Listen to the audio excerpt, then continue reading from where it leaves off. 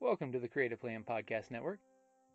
Join us as we share our favorite RPGs, one-shot games, tabletop games, reviews of items, and convention panels, and other exciting things that we run into from time to time. Sit back and enjoy the show.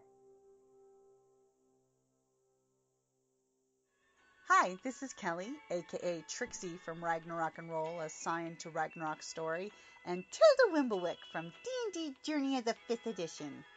First off, I would just like to say thank you to everyone for listening to our varied adventures, as well as for rating us on iTunes and RPGpodcast.com. If you haven't rated us yet, we would greatly appreciate it if you could. And if you're looking for more ways to support our efforts, we are now on Patreon, a great site where you can help us continue making more podcasts, as well as some special surprises for our patrons. If you can, please look us up at www.patreon.com/cppn. Every little bit helps. And again, thank you for listening. Hey guys, Jim and Kelly here.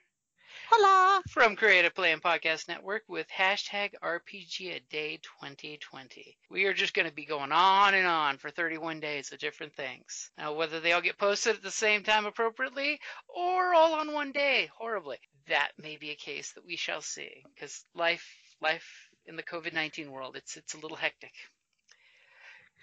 Yeah, it's different. If only we had seen this coming. If only we had vision.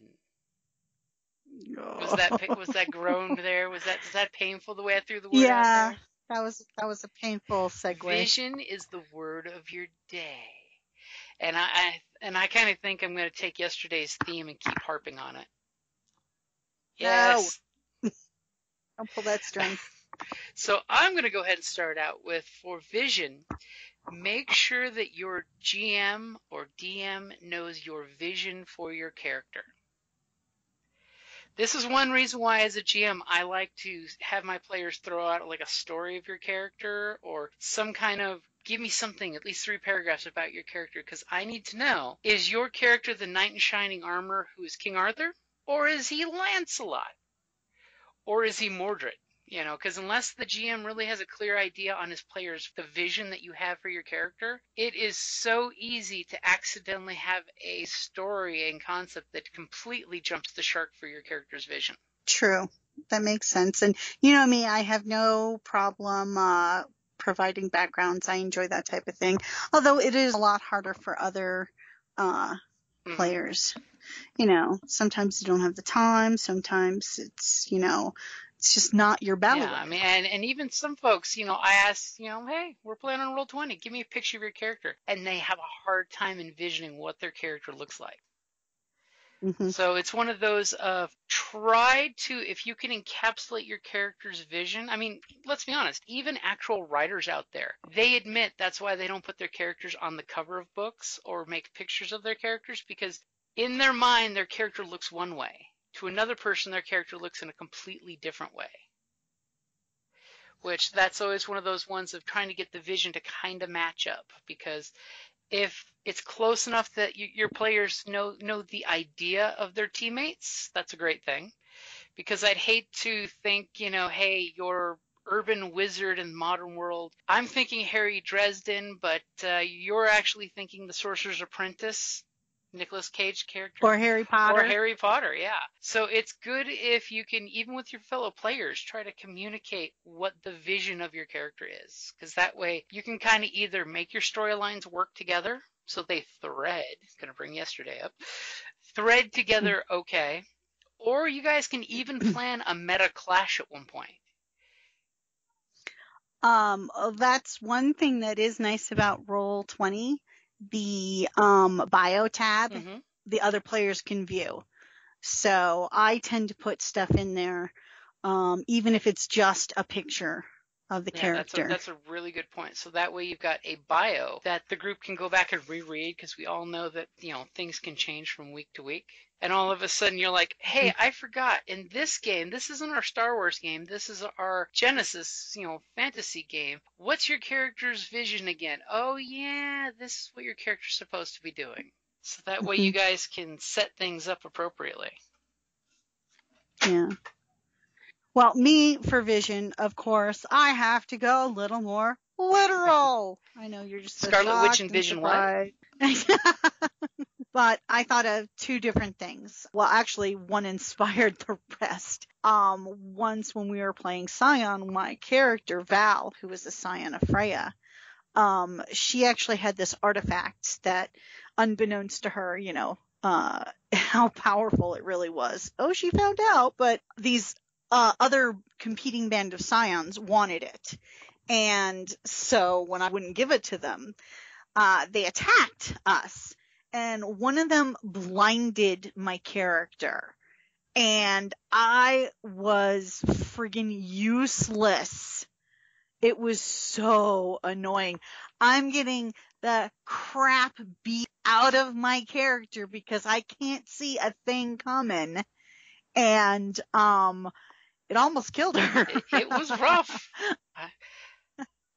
But on the same token, I found out what that artifact did as a result of this.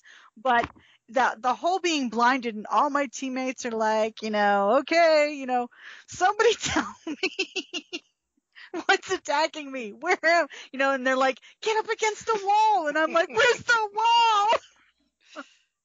So, ever since then, I actually tend to play characters, like particularly in D&D, that have dark vision.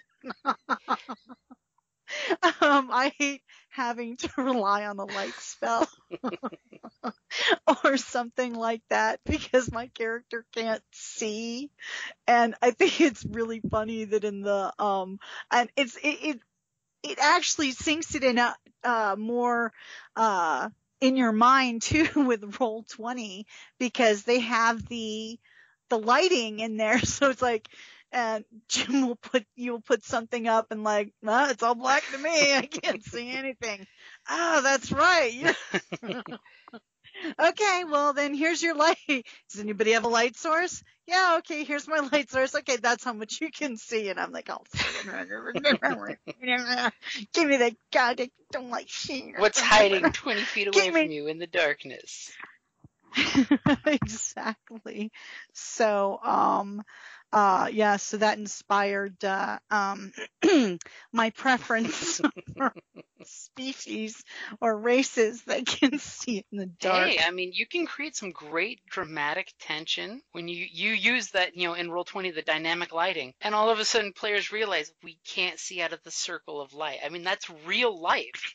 Folks would be out in the wilderness and there's wolves baying in the darkness and you can only hold that torch so high. And what happens if all of a sudden that torch goes out? Yeah, and see, that's why, somebody should have a light spell, because that way, like, my cleric, Sister Solus, and she was, she would just put the light spell on, like, her weapon. So she could see in the dark, but other people couldn't. So she always had either a shield or a weapon or something on somebody's person that would shed light for them. Not the rogue. Because there's nothing worse than being the rogue and holding the torch. What do you mean I can't sneak around in the darkness with the torch? Oh, wait. Hooded lantern every time. Mm-hmm. Yeah, and see, what I like to do is I like to cast light on the inside of something inside the hooded lantern so they can still cover it up. You get that copper coin, cast light on it, and throw it in the can. Yeah. Mm-hmm. Or hell, there could just be a candle in there. I'll just cast light on the candle. The whole candle glows. And I'm also a fan of using the light spell on either a throwing dagger or just a copper coin. Because... Okay, I think we're actually skipping ahead on the... Are we getting down towards the end of the week? So vision. Yeah, I'm looking at the chart. You're referring to light, aren't you? Mm-hmm. You have the vision to look ahead into the light. Yes, I had the vision. Look into the light, Clarice. Come into the light. It's like, don't look in the light, but it's so beautiful.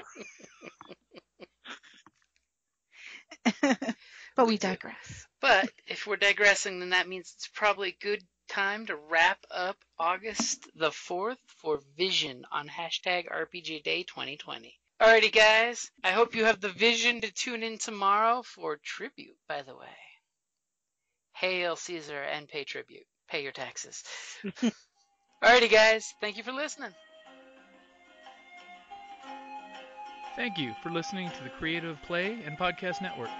And feel free to enjoy our other shows, such as D&D Journey of the 5th Edition and Scion Ragnarok and Roll, a Scion hero to Ragnarok story. Thank you for listening.